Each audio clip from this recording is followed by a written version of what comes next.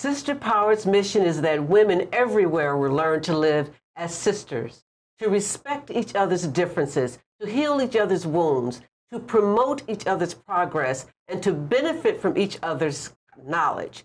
CEO and founder of Novel Chick Publications, TJ Taylor fell in love with reading well before she made her highly anticipated appearance in kindergarten. She amassed several notebooks of poetry, which sparked an interest in penning romance short stories and ultimately led her, under the pen name Tisha Jordan, to take a leap of faith in becoming a published author of romance novels, the first of which is the current development for short film production.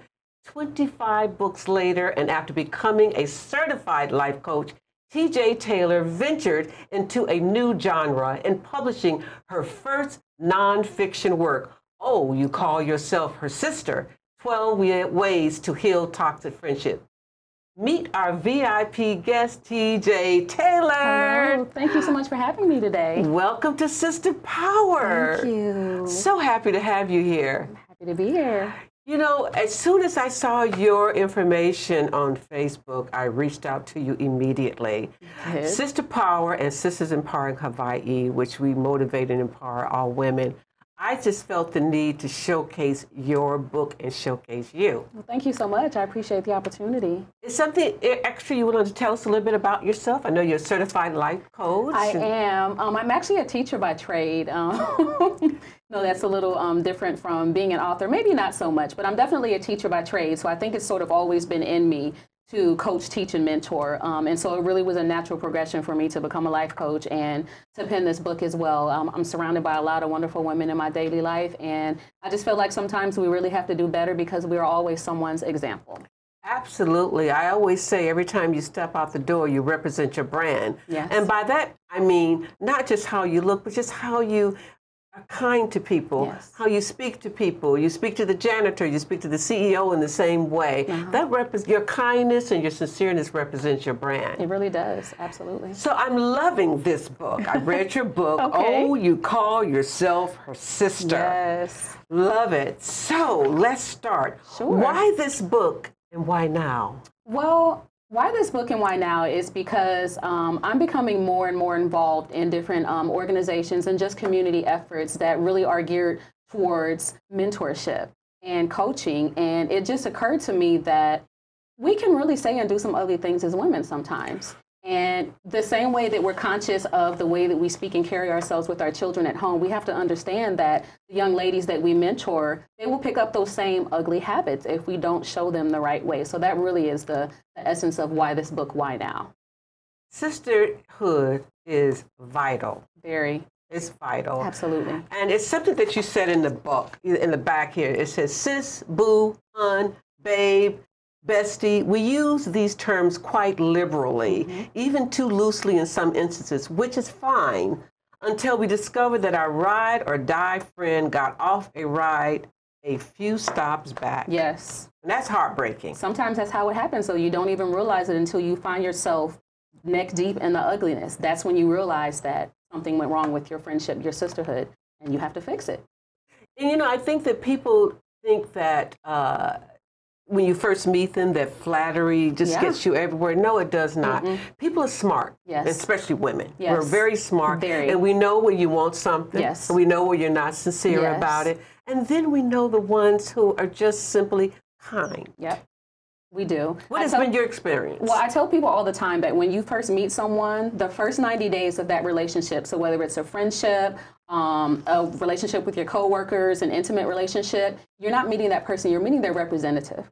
So you have to hang around beyond the 90 days to really get to see the person at their worst, when they're angry, when they're frustrated, when they're sad, you know, when they're vulnerable, to really see the true them. So you have to hang around for a little while to be able to see that. Well, that's like working on a job. You have a 90-day probation period. Absolutely. And 90 days is really good because you do have a chance to see the real sister come out. Absolutely. Because that representative can probably hang around for 90 days, but it probably would be really difficult to be unauthentic beyond that 90 days. The true you is going to come out eventually. You know, I don't mind opening doors for people. You know, it's the ones that want to step inside with you and go on that journey But there are some that want you to open the door for them, and once they receive whatever they want from you, Right. they're not there anymore. And I don't have a problem with closing the door. Absolutely. One of the things that I say to fellow authors that, because I have a team of authors that I call my pen sisters, and we collaborate, we brainstorm together, and sometimes we just kind of vent to each other. And I always say that if you are fortunate enough to get a seat at the table, you have an obligation to make sure that you make room for another sister to pull up and have a seat next to you. Don't forget about her. And we just have to always be conscious of that and keep that in mind. Your work is not done once you get in the door and get at the table. Your work is not done. It's just beginning. It's just beginning. Yes. So once you get a seat at the table, Yes. let's make room. Absolutely. There's enough room for everyone to come and have It a really seat. is. And I think that that's one of the challenges with women, and we're speaking about women Yes. now, is that we don't feel that there's enough room. There is, but it's something that my attorney told me a long time ago, one of my attorneys. He said, not all adults are grown-ups. That's very true. So you have to be a grown-up in a relationship. You do.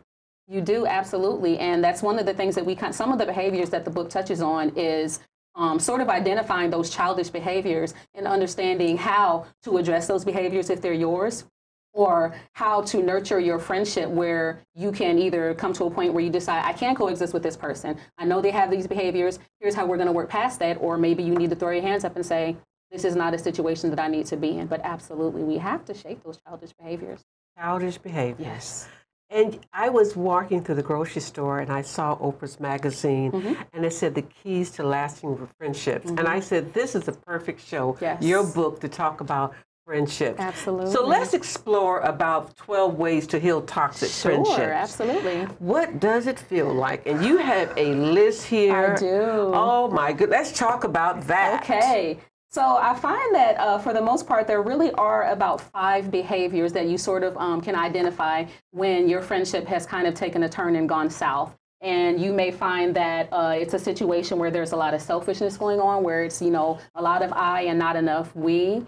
You may find that there is a lack of loyalty. So where you have this undying commitment to this person and to this friendship, it doesn't, it's not something that's reciprocal. So you may find yourself committed to someone who's committed to themselves, and that can be an issue. Dishonesty as well. Honesty is important in any relationship, whether it's a friendship, on your job, definitely marriages. Honesty is very, very important. And so if you find yourself in a situation where your friend is being dishonest with you, or you're being dishonest with your friends, you probably need to stop and kind of check and figure out what's going on, because you're creating a toxic situation. And then lastly is the envy.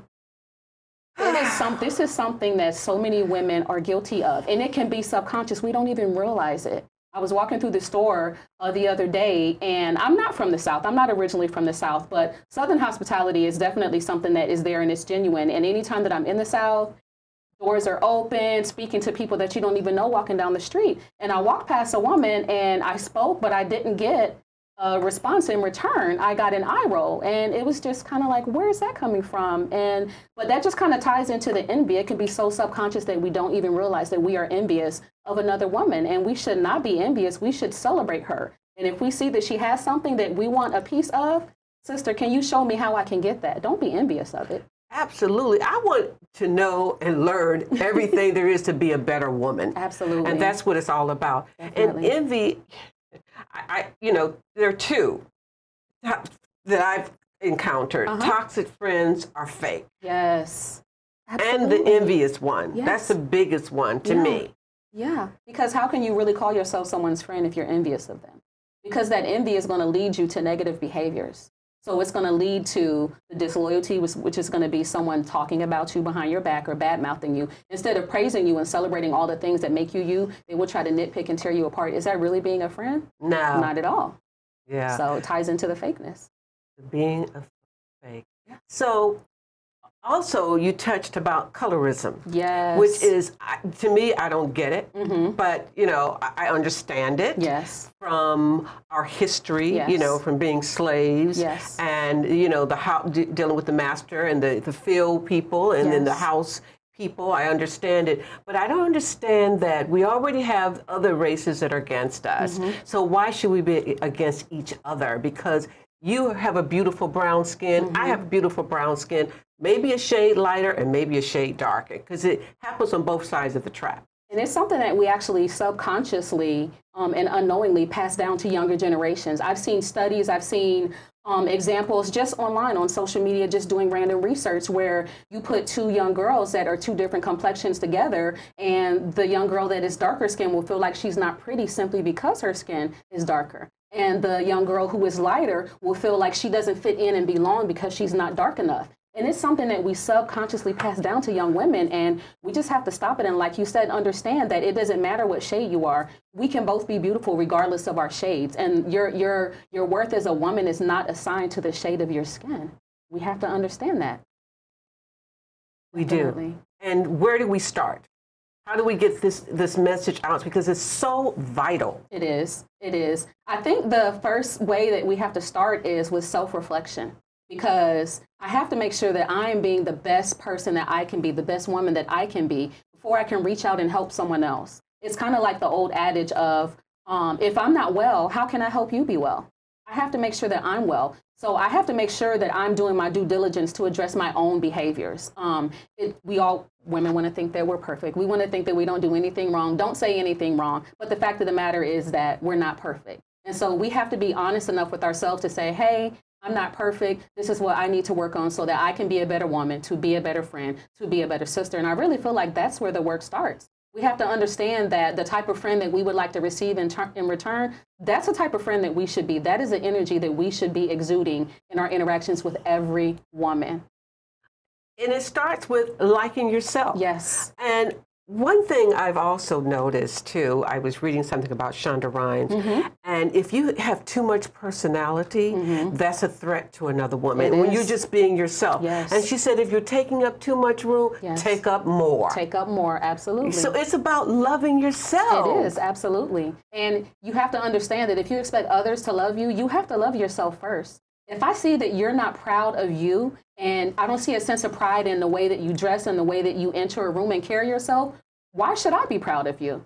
So you must be proud of yourself, absolutely. I actually encounter that a lot as far as my personality being too big and being too forward and too blunt and too outspoken. And you know what I say? God gave me this mouth for a reason, and I'm going to use it to change the world however he sees fit to lead me. I don't plan on being quiet anytime soon. I love it. I love it. I love it. I love it. And we have more to share when we come back. Yes. Tisha Taylor, we're talking about, you call yourself her sister, 12 ways to heal toxic friendship. Don't touch that dial. We'll be right back. Hi guys, I'm your host Lillian Kumick from Lillian's Vegan World. I come to you live every second Friday from 3 p.m. and this is the show where I talk about the plant-based lifestyle and veganism. So we go through recipes, some upcoming events, information about health, regarding your health, and just some ideas on how you can have a better lifestyle, eat healthier, and have fun at the same time. So do join me. I look forward to seeing you, and aloha. Aloha, I'm Melly James, host of Let's Mana Up. Tuesdays, every other Tuesday, from 11 to 11:30. This show is meant to dive into stories of local product entrepreneurs and how they're growing their companies from right here in Hawaii. I'm so thrilled to have our show kicked off, and so please join us on Tuesdays at 11 o'clock as we talk to local entrepreneurs and hear their stories.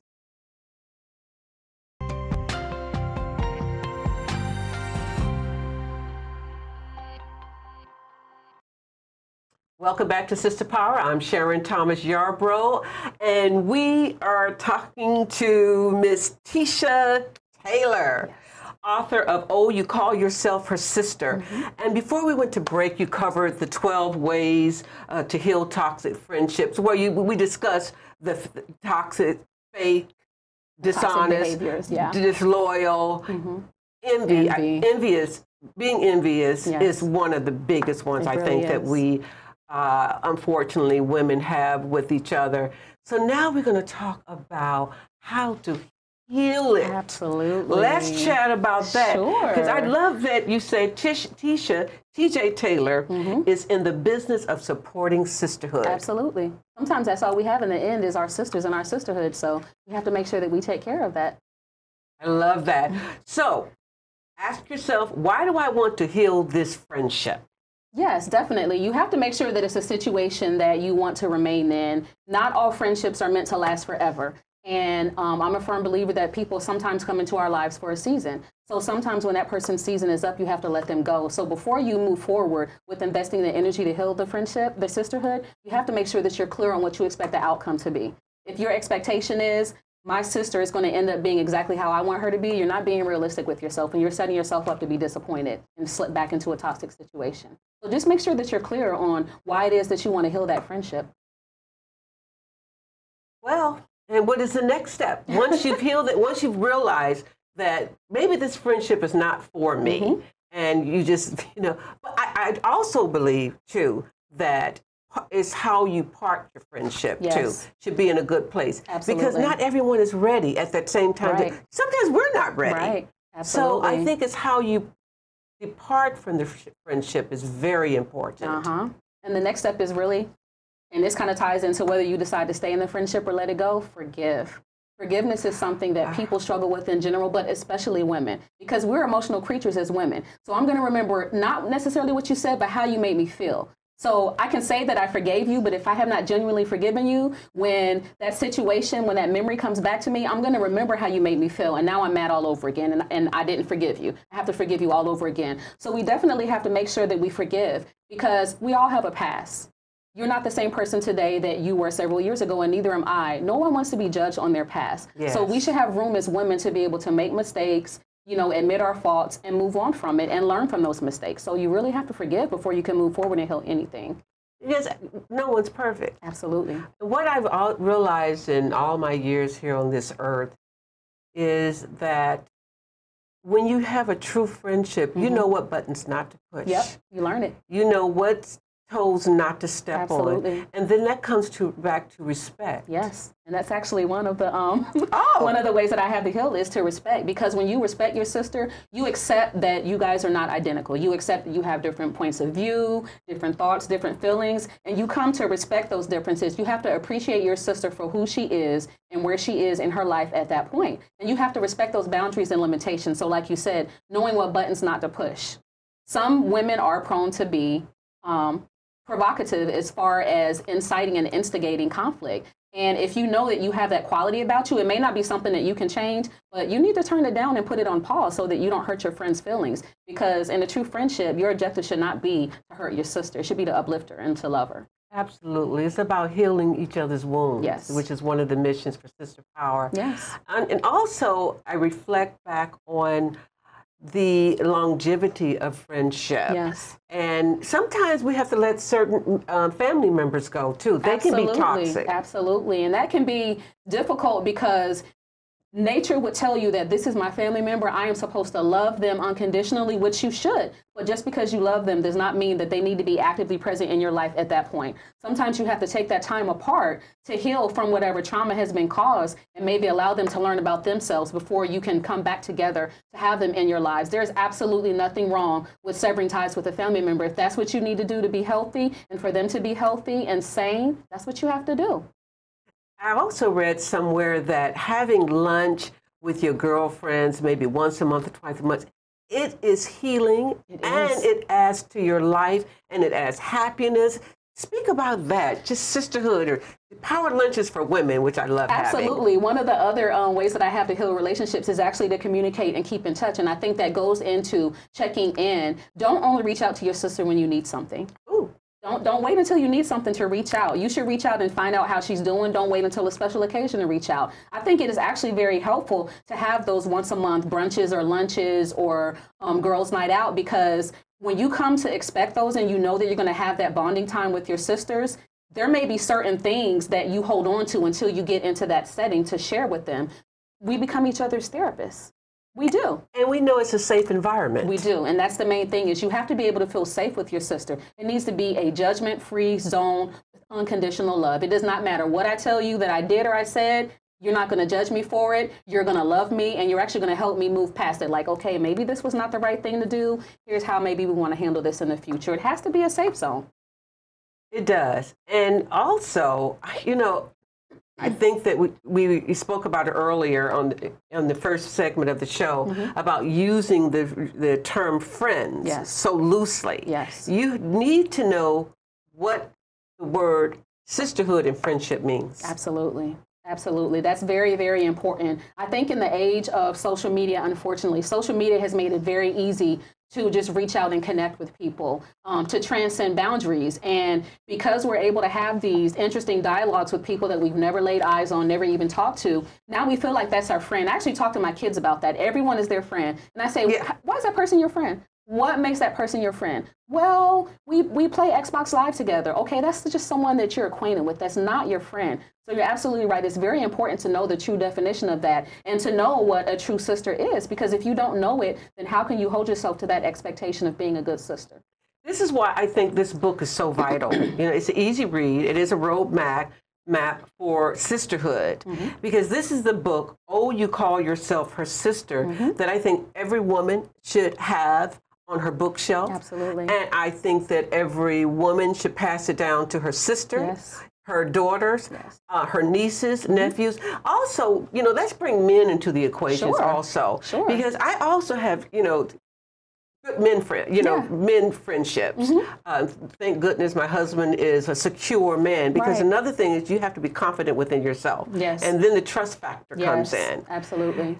So I do enjoy my men, talking on the telephone with them as well. I think sometimes, especially as women, we find that it's easier to be friends, to have those casual friendships, platonic friendships with males, because men are not as emotional as we are. They can see a situation for exactly what it is and take out all of the emotion and the extra stuff that does not belong there, the stuff that we add because we're in our feelings. They can take that away. And I was actually talking to your staff for your show, and I was saying the difference in friendships with men and women is 2 men can have a knockdown, drag-out disagreement, and 5 minutes later, they're back to being buddies. Look at basketball. Watching a game together. Exactly. Absolutely. Exactly. They play to win. They want to win the championship, but they're friends off the court. Absolutely. So we could actually probably stand to learn something about friendship, just, watching men and how they handle their friendships, because it's like at the end of the day, that friendship is what matters. And we need to get back to that as women, and just remembering our root and our foundation. Our root is our friendship. Our foundation is our sisterhood. We have to make sure that we take care of that. And that's all that matters at the end of the day. It really does matter. Friendship, sisterhood. It's such a good feeling. And I also read that you have a 501c3 is pending. Tell us about that. I'm actually in the process of starting a nonprofit called Heroines with Heart. And I basically want to target the youth in our community and making sure that they have enrichment activities, extracurricular activities to stay out of trouble, and also combat childhood obesity. Because I tend to think that our country is getting more and more unhealthy because we have so much fast food, and now we can have everything under the sun delivered. We don't even have to leave the couch. And so I think it's really important that we have something out there that is making sure that we're putting out the importance of holistic, being healthy holistically to our youth, because they may not see it at home. And if we don't make sure that our youth are taken care of, who's going to take care of us when we're old and we're gray? I'm telling you, I'm there. We have some beautiful books here. This was your first nonfiction. That was my first nonfiction. So tell us about this book. His Heart Belongs to Me Too. This was written, I write primarily romance, so this was written under my other name, Tisha Jordan, and it's really about a girl from the other side of the tracks who thinks that she has a perfect relationship. But when she meets someone who shows her what true romance is about and what true love is about, it really forces her to sort of reassess her situation and understand that maybe she needs to demand better for herself instead of settling for what is there right now. You will never know what is around the corner if you just settle for what you have today. So explore a little bit.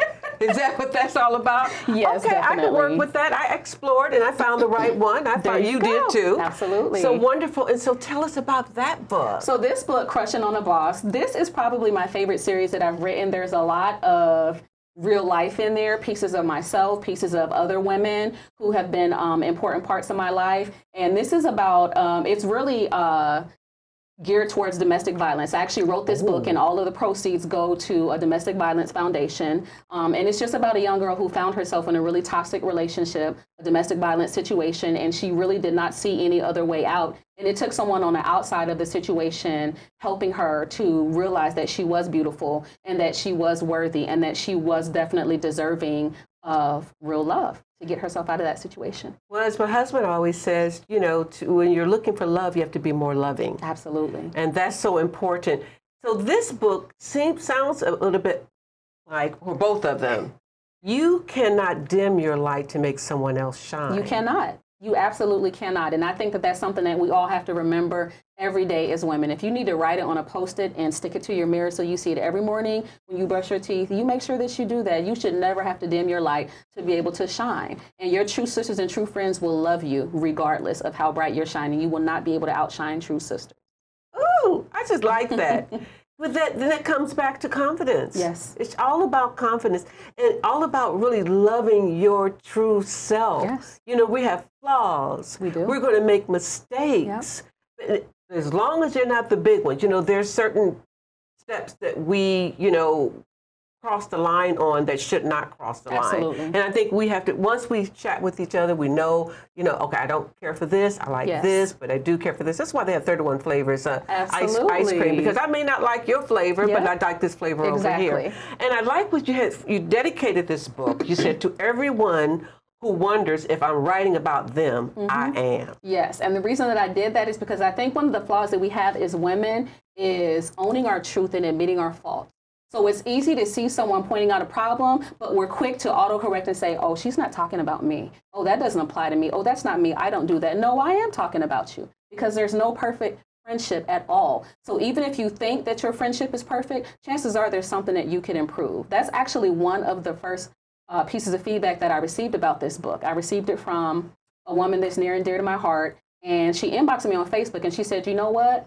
I thought that I was being a good friend until I read this book. Wow. Yes. That's just so touching. And we have so much more to cover, but you and I have discussed that Yes. this is part one. Yes. And we're going to do part two Absolutely. in 2 weeks, 2 on a weeks. Thursday at the same time. Yes. Tisha, thank you so much Thank for you for joining having Sister me. Power. I'm excited for part 2. I am as well. Thank you so much for having me, and I cannot wait to chat with you more. All right. All right, everyone. This is it. Sister Power. I'm Sharon Thomas Yarbrough. Oceans of aloha, peace, and love.